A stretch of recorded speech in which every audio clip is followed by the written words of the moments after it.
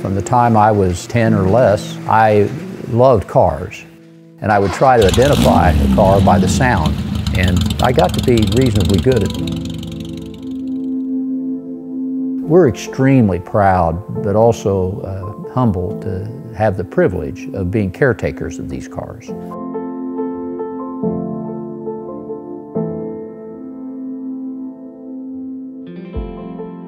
Our family's collection has gone through multiple evolutions of themes, and the most current theme are really enjoying the cars that we have. There's not many manufacturers in the world where you can drive something from the 50s and their brand new product, and they have this total connectivity of DNA.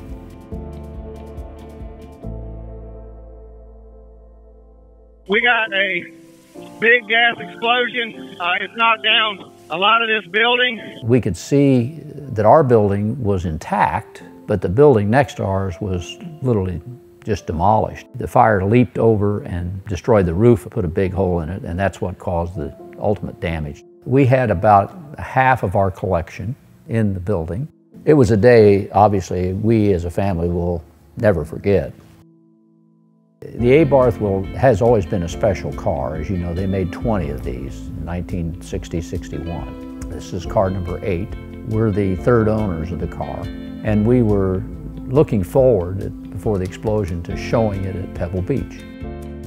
So in 4.5 months, we rebuilt all the drivetrain, suspension, fuel system. We did a complete, which would normally take 2 years, we did it in 4.5 months. It's a very weighty feeling to work on this project for 4,000 plus hours and then be sitting next to your father, who you love so much. And he's given me every opportunity in life, and we have this shared passion, this Porsche passion. And it was a very surreal and special moment to realize that, you know, we only have this time together.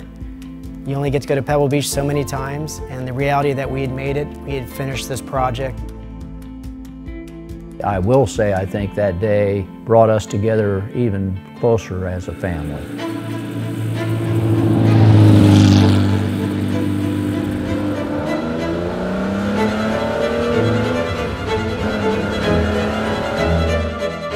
What's compelling for our family is the stories behind the cars.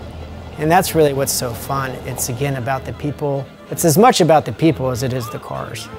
And so each car has a fascinating story of either in the day it was raced by famous drivers, it did incredible things, or the people who owned it were really fascinating as well. So that's really part of the journey.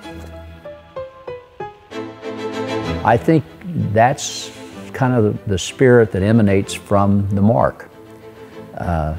You finish what you start.